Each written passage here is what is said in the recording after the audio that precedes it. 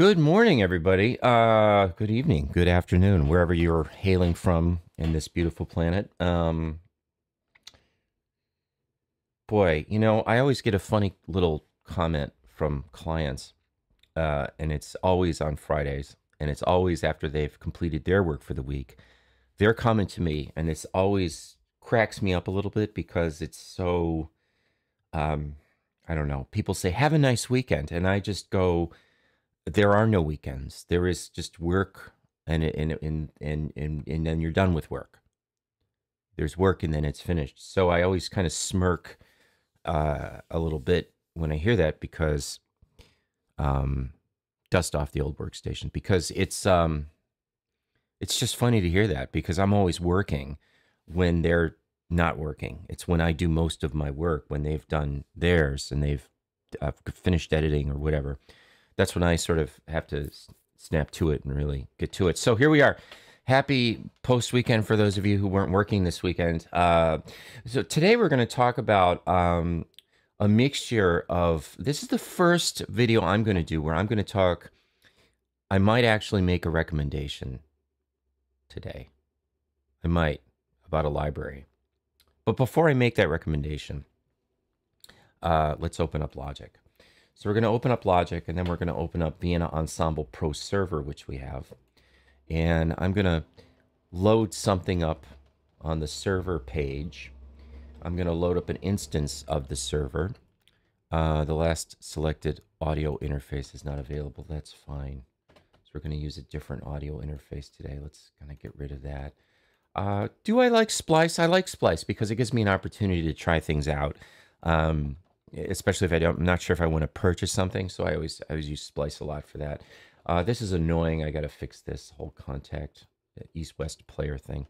Okay, so here we are. We got this. Now, Vienna Ensemble Pro, we're going to load a recent project, a template for strings.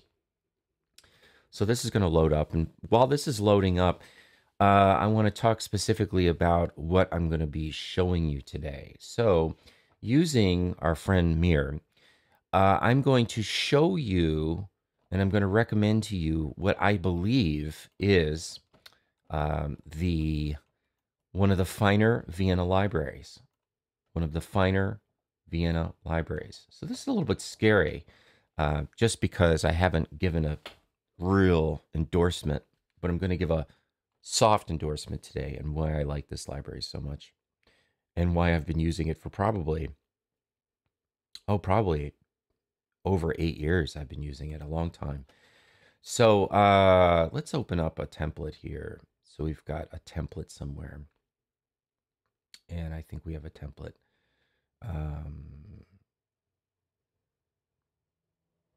Do we have a template?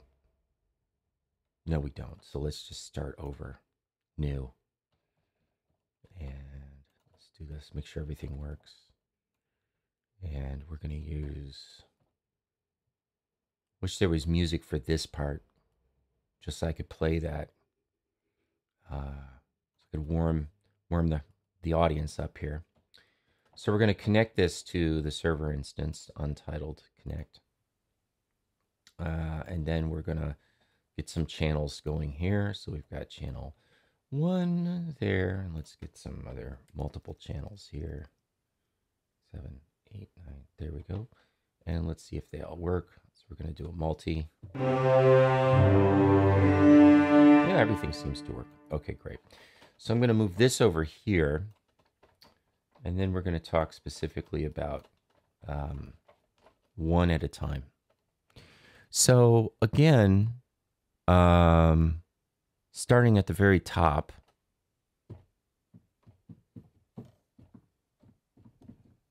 we hear nothing. So let's figure out why we're not hearing anything. And I bet you it has something to do with the expression matrix not being set up right. Oh, that's interesting. Huh. It's my favorite part about working is when things don't work. That's my favorite part of the whole situation. So let's kind of table this one for now. Let's just table that. Let's go back to our mixer. So that's not We're not feeling it right now. And that's okay. That's okay, because do we really need that? Let's go to the next channel.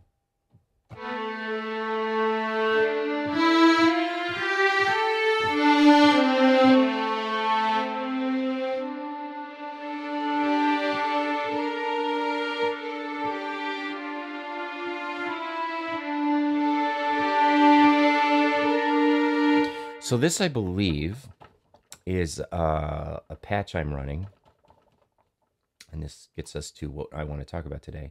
So this is the violin from the Vienna Orchestral String Library. And if we go into string patches and we use orchestral strings and we go into violin, it's a patch I put together. And what I really, really like about this particular sound is the playability of it. I love how just beautiful it sounds.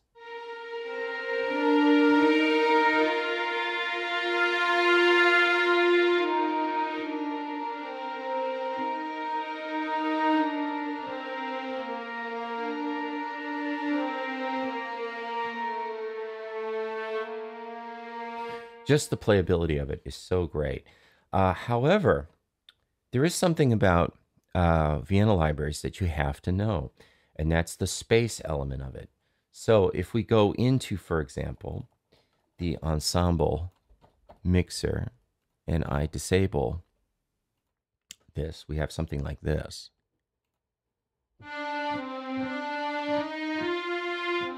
Now that doesn't sound that great. Sounds very dry. So it's really important that you have some kind of reverberation program you're using. In this case, I'm using Mirror. But it really needs to be in a space because those samples are recorded without any room tone, really. I mean, it's very, very close mic'd. And one thing I've noticed in the terms of the difference between the philosophies of Spitfire and Vienna is Spitfire will blend a lot of room tone, and there'll be a lot of character in terms of mic tree, that sort of thing, that's baked into the sample, which makes them initially easier to work with. But there is this kind of precision and fineness that you get with the Vienna samples because they're recorded so dryly, and you have to really work the reverb on them. Really work that.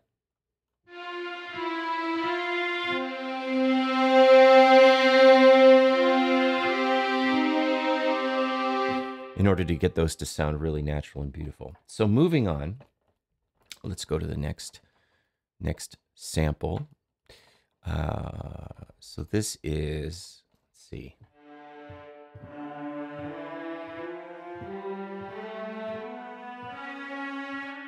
So that's the viola sample. And again, from Orchestral Strings Complete, very, very beautiful. Just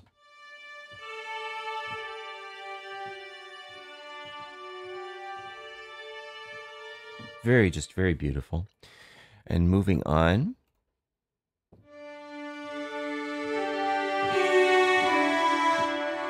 The cellos.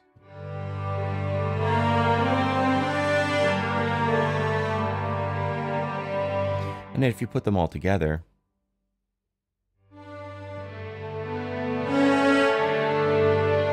and play them very badly,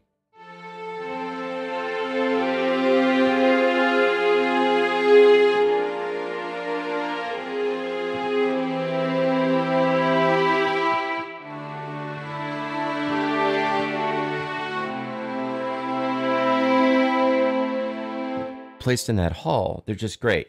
So this is one complete string library that I would strongly recommend.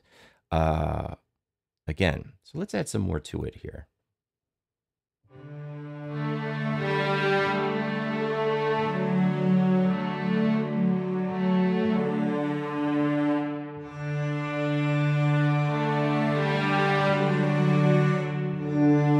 And then we have horns.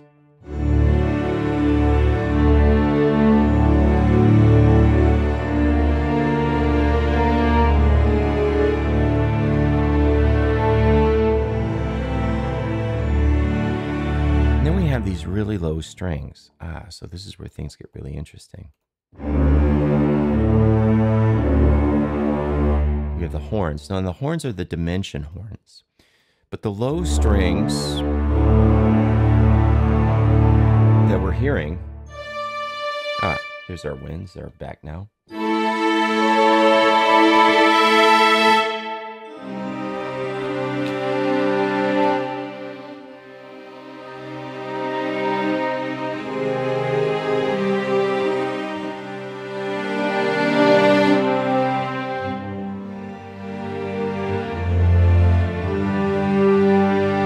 Now the low strings that I'm using, so this is where I'm breaking rules a little bit. Sorry, Vienna. I am adding to this whole montage of sound these very low strings that I just love to use. And these are, if I can get my mixing matrix to behave here, those are the horns. These are the Abbey Road 2 strings.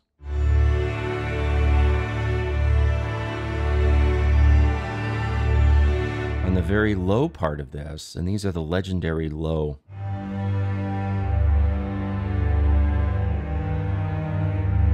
Which are just beautiful. Now, if you take these away from the whole thing, you get the Vienna.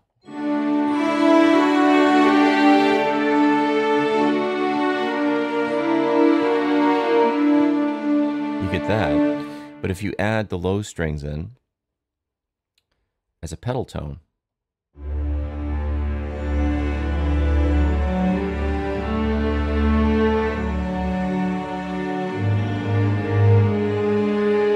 something like that. Oh, it's early. Wow. Okay, so we have sparkling winds at the very top, and the sparkling winds give it this really nice, just kind of, that articulated sound. So let's just play the sparkling winds at the top.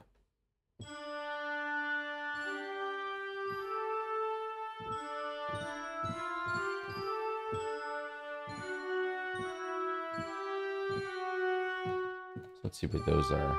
Okay, they're right here. Move these.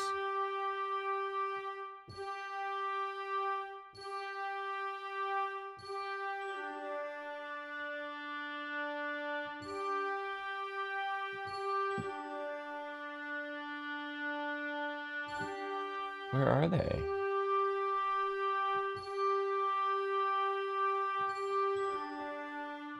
Oh, they're not in the actual...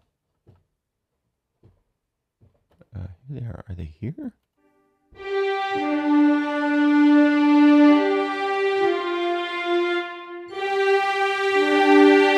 Oh, interesting. They're not in the actual Vienna Hall. I have to check into that, see what's going on there. But we have this nice... Let me just sustain these for a while.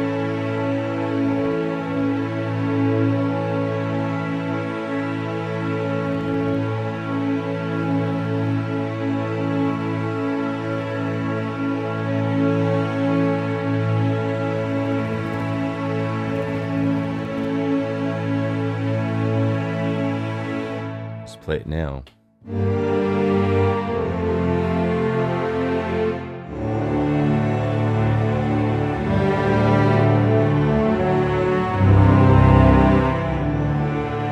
Those just sound great. Now,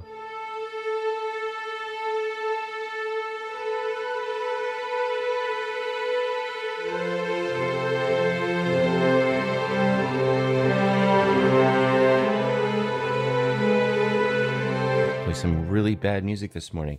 But this is, okay, so let's get back to the whole point of this video. The whole point of this is to tell you, and I'm going to minus the, I'm going to take the Spitfire stuff out. I'm just going to use the Vienna. So the Vienna Orchestral Library.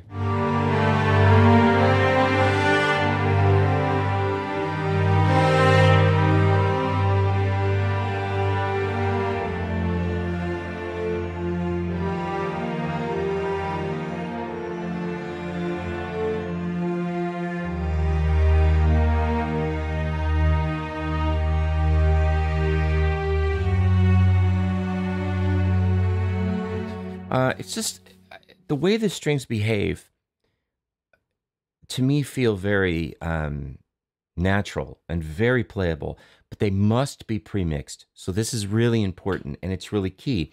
If I were to bypass the reverb on all of these, you wouldn't have that same kind of sound. Now, whether you're using Mirror or you're using even Space Designer is great if you can't afford Mirror or you don't want to use Mirror. Now, there's also a whole bunch of other things you can do or things you can use. But let's talk about the big philosophy with the Vienna library. Now, of course, there's a Synchron library, which already has strings baked into it. And I actually have an instance of Synchron in here, not in Mirror. But most of the other libraries I have in Mirror. So Synchron comes with a really great sort of Synchron Hall reverb that you can use.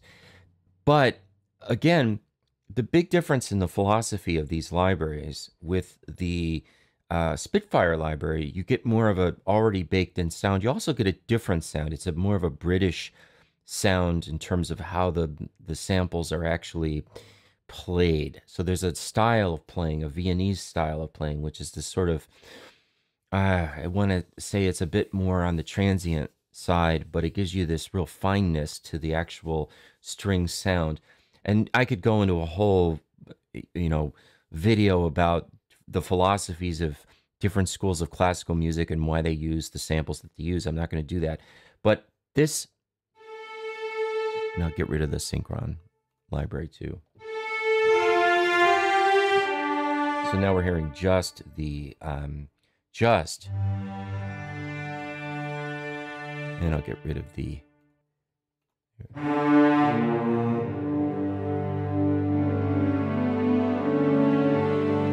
so this is just orchestral strings. Jeez.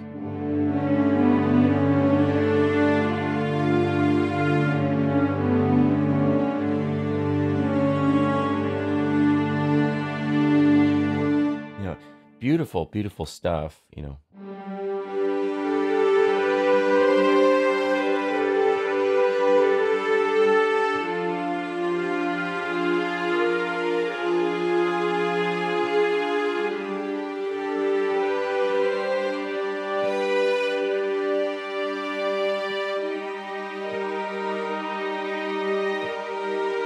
even on the low end.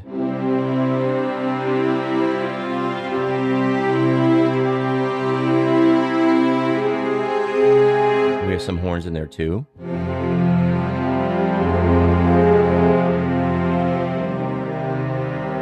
So those are just those Vienna orchestral strings with a little dimension horn. We had the other Synchron strings in there, and we had the Abbey Road stuff too.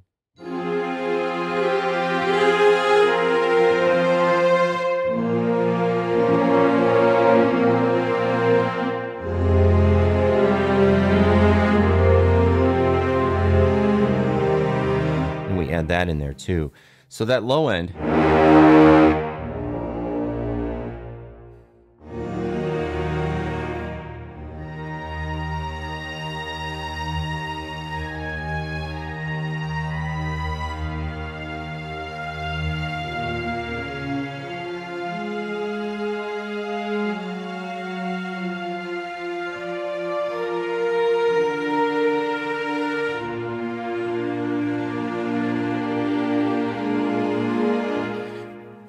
adding that little extra low end with the Spitfire legendary low strings really gives us some nice heft. So that's where I'm blending those libraries together. If you want more information about specific layering and patching techniques, please let me know in the comments, because I also am doing some things within this that are a little bit unique, not so much to composer workflow, but in terms of patch development and how I sort of set patches up. So if you have questions about that, please leave me a comment, and that's it. So happy Monday, keep composing, have a great week.